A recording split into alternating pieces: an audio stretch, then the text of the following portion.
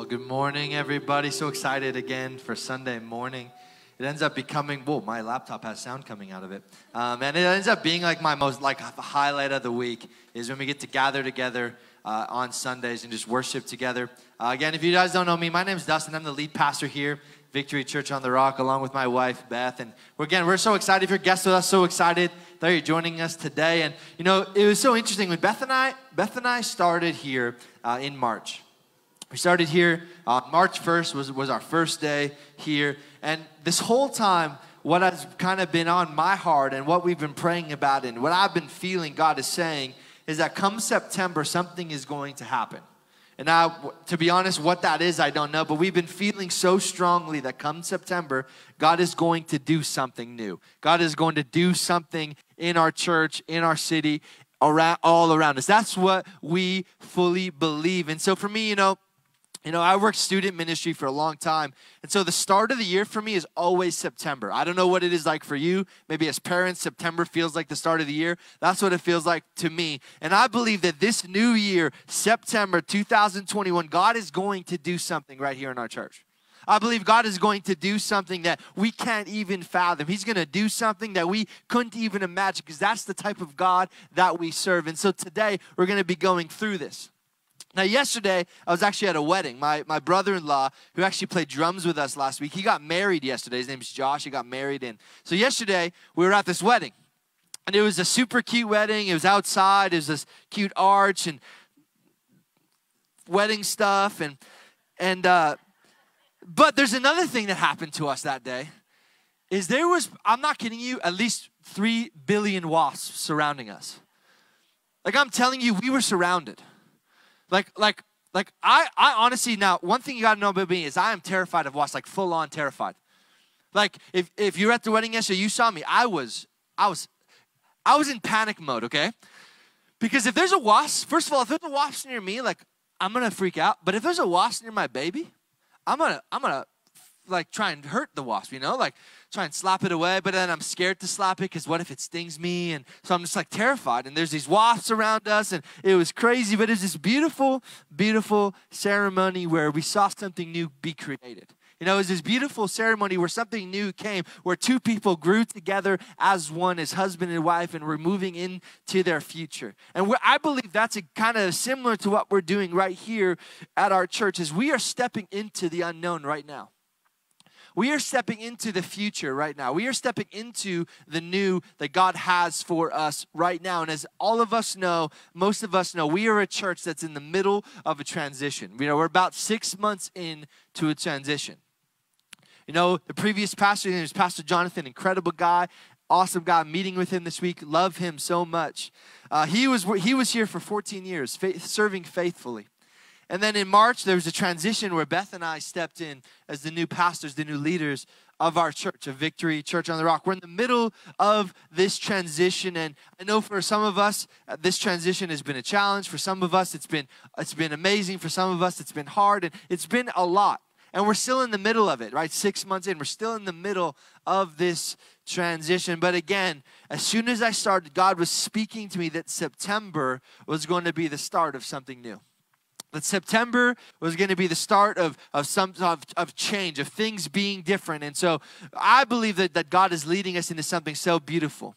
You know, and that things are changing around us, right? Things are changing in our midst, in our city, in our church, in our lives. Things are changing. But the only thing that is always constant is Jesus.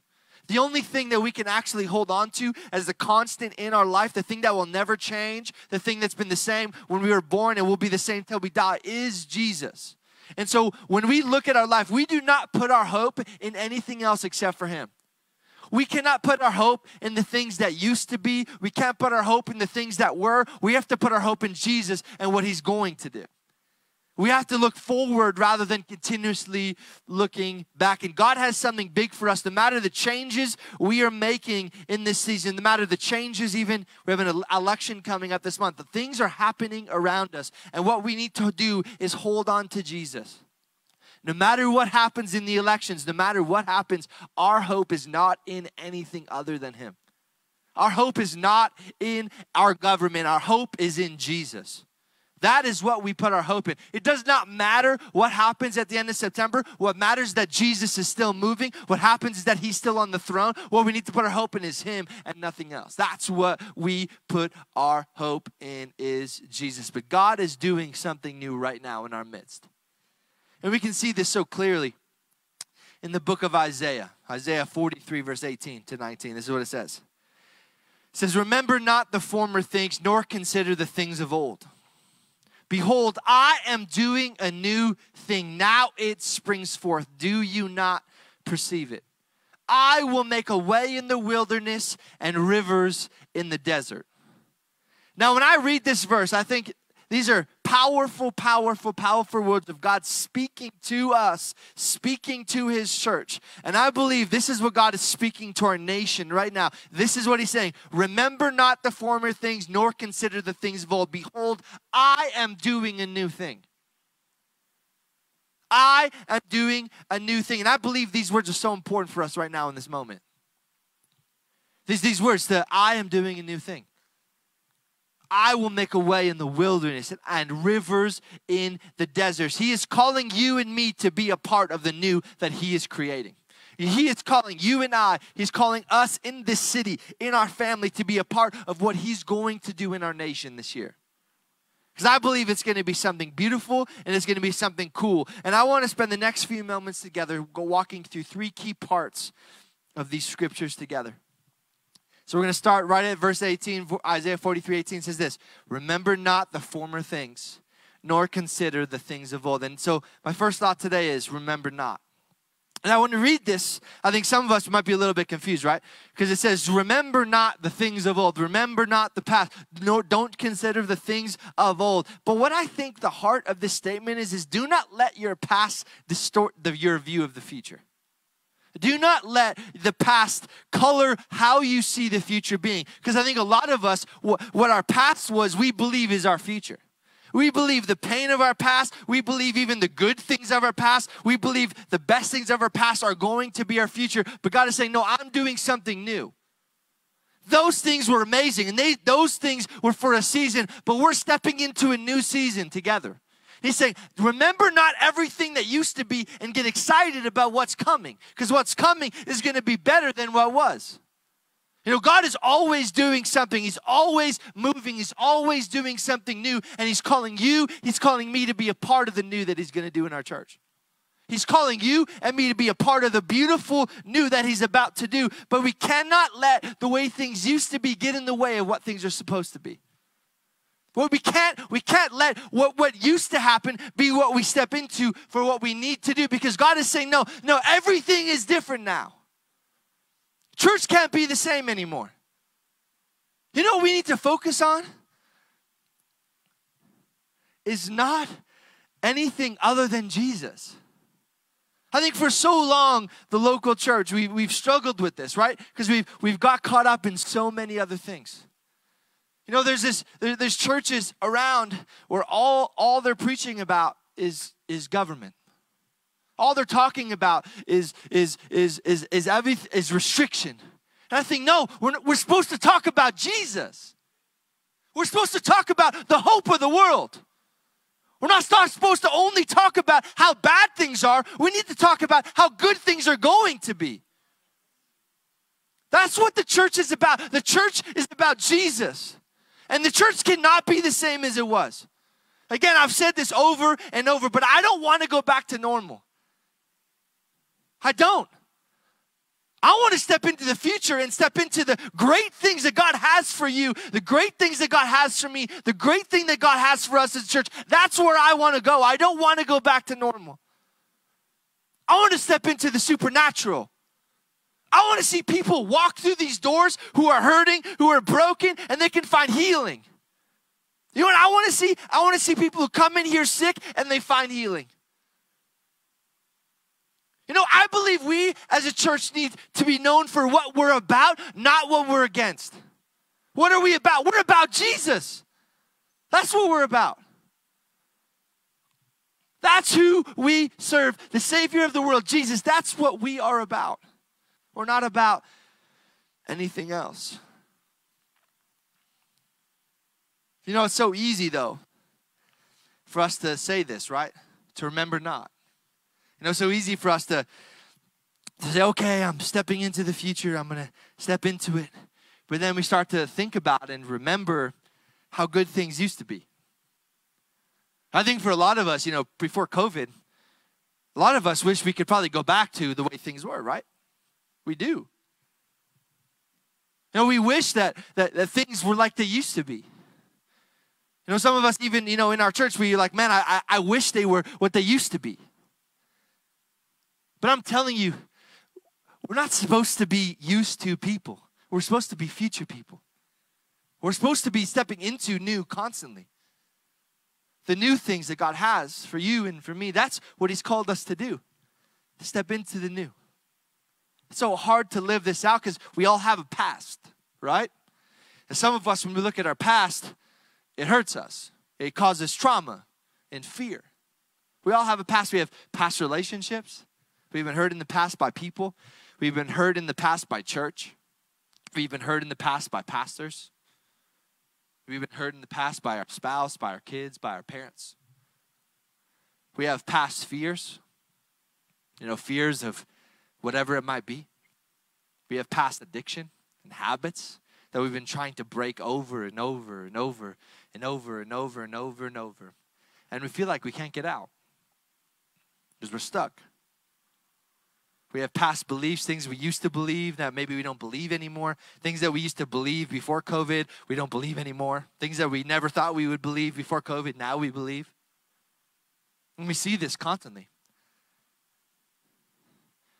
The only voice that we need to listen to is Jesus' voice. What is He speaking to you right now in this moment?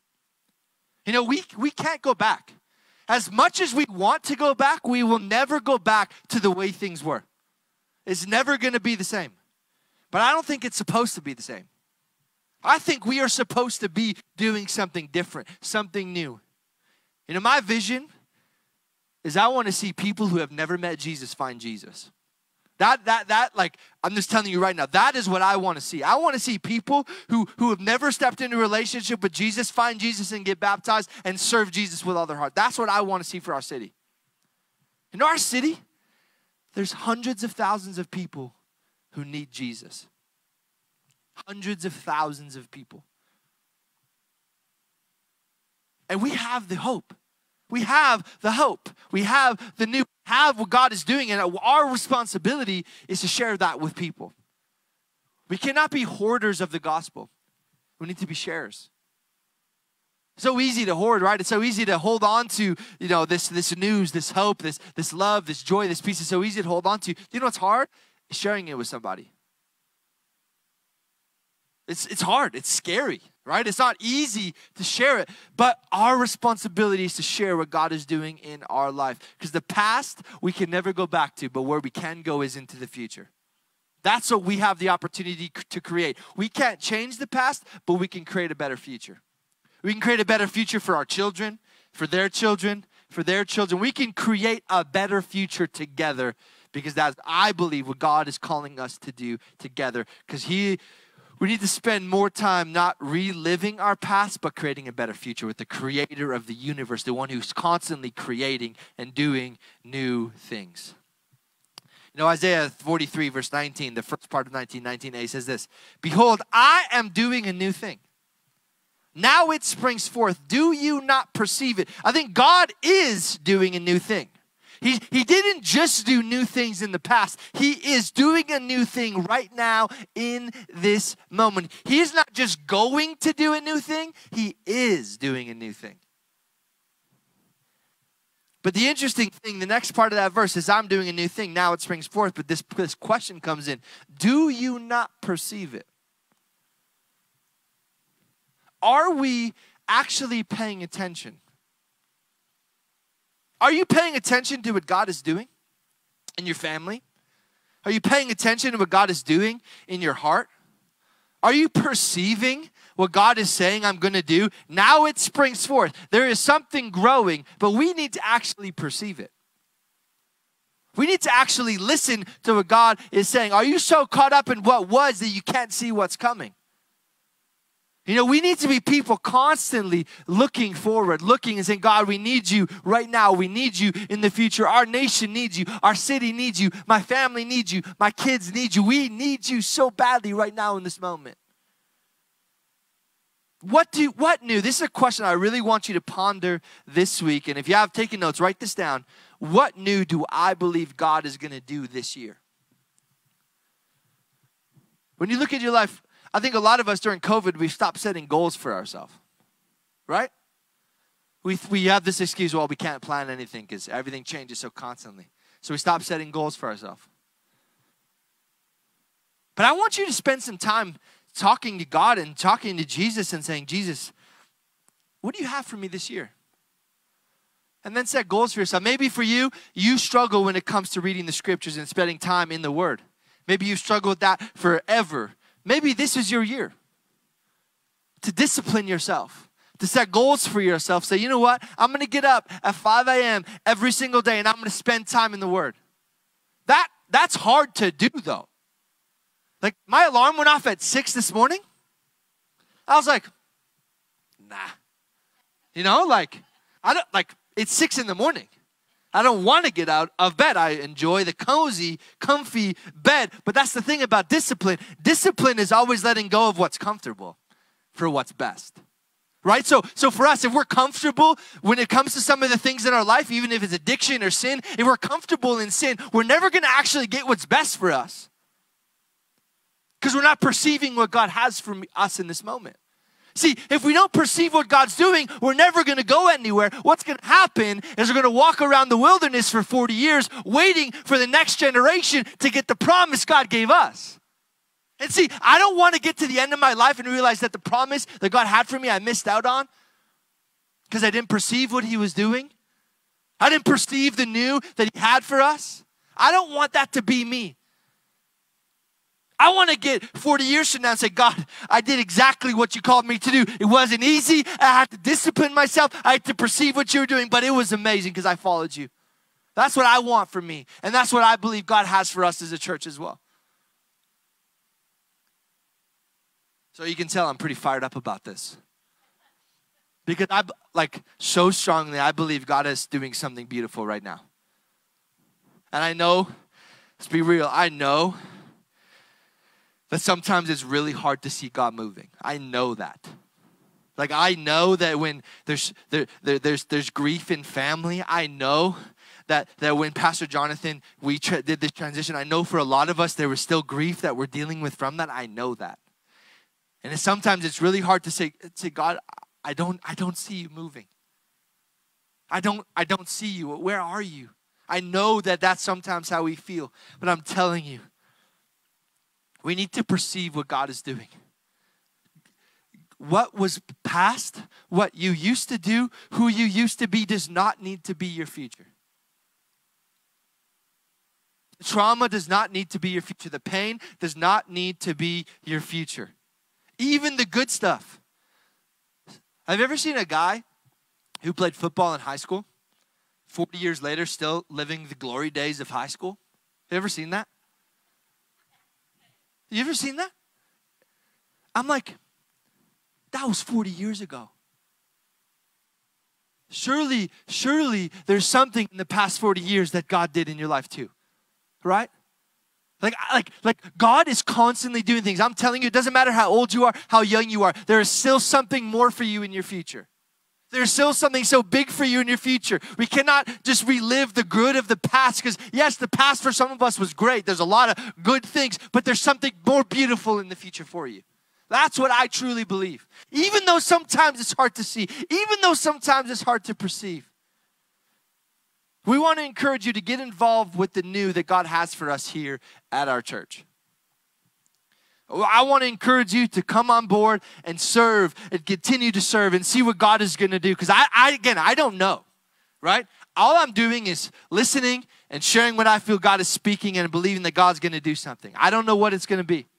But I do believe that God is doing something beautiful in here. I want to encourage you to get involved by serving on one of our teams. Maybe you can start ushering or greeting or helping with children's ministry or worship or media or cameras, whatever it is. We're looking for people to partner with us with this vision that God is going to reach our city with the gospel. Because our city needs Jesus, and we're carriers of Jesus, so our responsibility is to share Jesus. So I want to encourage you, get involved on one of our teams. Getting involved, we're going to be launching small groups over the next 6 months. Get involved in a small group. We want to connect with you, right? We want to. And we believe that Victory Church on the Rock will be a place where people can become known. That's what we believe. And yeah, you know what? We're not going to do that perfectly every time. I know that. We're not perfect. We're broken humans trying to help God create a good future, right? But I believe Victory Church on the Rock will be a place where people become known for who they truly are. For who they really are. That we don't have to hide anything. We don't have to pretend. We can walk in and be real, and we will be loved, we will be valued, and we will be discipled in that moment. Now, the last part of this verse, Isaiah 43, verse 19, says this: I will make a way in the wilderness and rivers in the desert. Now, like when we think about this, the imagery here is unbelievable. Now, especially, I believe, in the middle of the wilderness and the chaos our world is in right now. It seems like every time we turn on the news, there's another tragedy. There's another hurricane. There's another storm. There's another people dying in the streets. There's another mandate. There's another restriction. And every time we turn on the news or open Facebook, there's something new that we have to be worried about. There's another need in our city, and there's just tragedy after tragedy after tragedy. And I'm going to be honest with you. To be honest, the last year has felt like I'm in the wilderness sometimes, where I'm in the desert. I don't know how it's been for you, but there's been moments where I felt there's no way out. There's no way for me to actually get to where I believe God has for me. But God always creates a way out. He will make a way out of COVID-19. You know, He will make a way out of these restrictions, and He will make a way out of all the opinions. God will make a way out of the grief that you're experiencing. We serve a God who makes a way out. Yes, sometimes we're stuck in the wilderness, but God is saying, I'm going to take you out. We're going into the future. We're creating something new together, and it's going to be beautiful. I will make a way where there is no way. He will make a way out. He will make a way out every single time, even if we led ourselves to the wilderness. Even if it's the choices we made that led us there. He will make a way out. You may feel like you've been in the wilderness year after year after year, day after day, week after week, hour after hour, minute after minute. That's where you might feel like you are right now in this moment. But God is creating a way to something new. And the hard thing is that sometimes we don't know the destination. Sometimes we don't actually know where we're going. It's like getting in our car and somebody puts in a GPS location and all we have to do is just follow the directions. We don't know where we're going sometimes. But we have to follow the instructions. We have to listen to the voice of the Savior. That's what we need to listen to. And then some of us, we need to stop creating our own way out. You know, and it's easy, right? Because when things are hard, when we feel like we're in the wilderness, we will do whatever it takes to get out. Right? We will create roads if we have to. We'll throw sticks on the ground and try and walk on sticks. But the reality is you're never going to make it out by yourself. This is the truth. You're never going to make it out. And if we're trying to create our own way out, we try and create a road, we're never going to get where we're supposed to go. Because what's going to happen is you're going to burn out. You're going to respond to people in anger. You're going to hurt people by accident or on purpose. Because we're going to do everything we can. And when we try and take the power of creating the new, that's when things start to fall apart for us. Because God is the one creating the new. He says, I will make a way out. He doesn't say you will make a way out. He doesn't say figure it out. You figure it out. No, he says, no. I'm creating a way. Your responsibility is to follow the way. Your responsibility is to just go and step into the future that I have for you. We try and put our blood, sweat, and tears in trying to go where we want to go, But God is saying, no, I am making a new way. I am making a new path. I am making a new future. You will never get there on your own. And we need to hold on to this promise. This promise that God is saying. Let's go back to that verse right from the beginning. This is the promise I believe God is saying to you right now and to us right now. Remember not the former things, nor consider the things of old. Behold, I am doing a new thing. Now it springs forth. Do you not perceive it? I will make a way in the wilderness, and I will make a way, our rivers in the desert. That's the promise of God for us right now in this moment. I will make a way. That is the promise. I'm going to invite the piano player. I'm going to invite Prince up to play here. But in the midst of COVID, in the midst of masks, in the midst of restrictions, in the midst of transition, in the midst of government, in the midst of transition and division, in the midst of confusion and in the midst of fear, in the midst of transition and change, God is saying, behold, I am doing a new thing.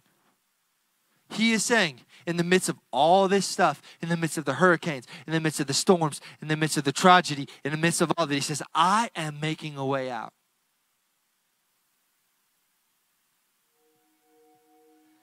But do we perceive it?